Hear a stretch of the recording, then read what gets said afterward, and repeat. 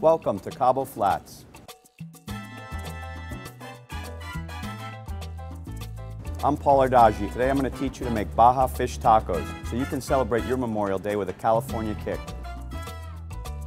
Here's a rundown of the ingredients you're going to need to make Baha Fish Tacos. The blackening mixture, I suggest using the Badia Gourmet Blends blackened red fish, traditional coleslaw, cilantro, chopped red onion, fresh mango, brown sugar, apple cider vinegar, ketchup, Cholula hot sauce, flour tortillas, and honey.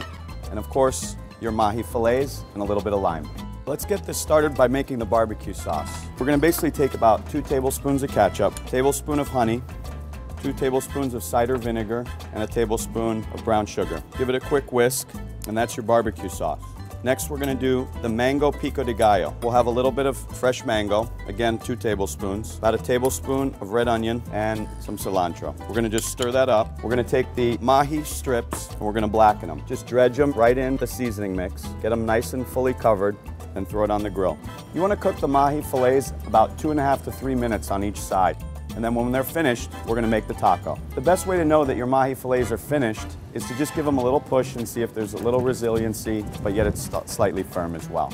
We're just going to throw the tortillas on for a second on the grill. Lay your tortillas open face. That's the more traditional way to present a taco. Take 2 pieces of your fish for each taco. Add your slaw, your mango pico de gallo, and then our barbecue sauce. And that's a beautiful barbecue fish taco for Memorial Day. And if you don't want to make them at home, you can certainly come to Cabo Flats and we'd be happy to make them for you.